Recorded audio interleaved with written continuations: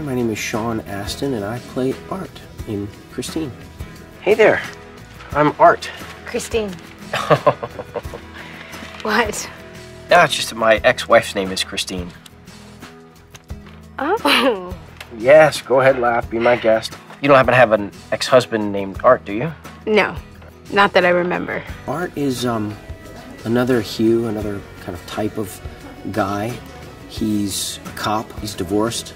So and he's older than America. So, but this is a journey into her exploration of herself, you know. So, and it's just an opportunity for her to be able to play off that dynamic, you know. It helps illustrate, you know, a certain quality that she has in her life and something she might not want in her life.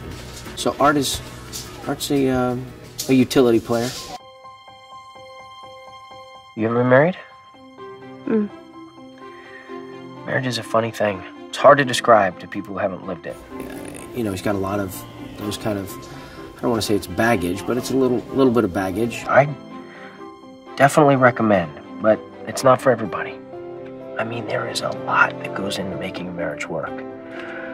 Timing, luck, and the ability to grow with each other over time as you change. Well, you know, he's a cop, and probably in his line of work, he doesn't meet the kind of people that he'd want to date. He's a little bit of an idealist when you kind of scratch the surface a little bit, and he would look at it as, you know, possibility, an opportunity, something, you know, something good could come out of it. And at the very least, it's not a bad way for a divorced guy to spend time chatting with, you know, ladies.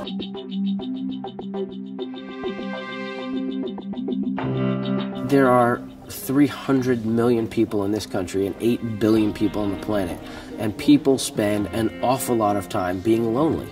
So you'd like to think, I mean, my meeting my wife story is very romantic. When I tell the story, it's an epic, you know, coming together of star-crossed lovers and that kind of a thing. But you know, there's something brave about taking a chance like that. It was lovely.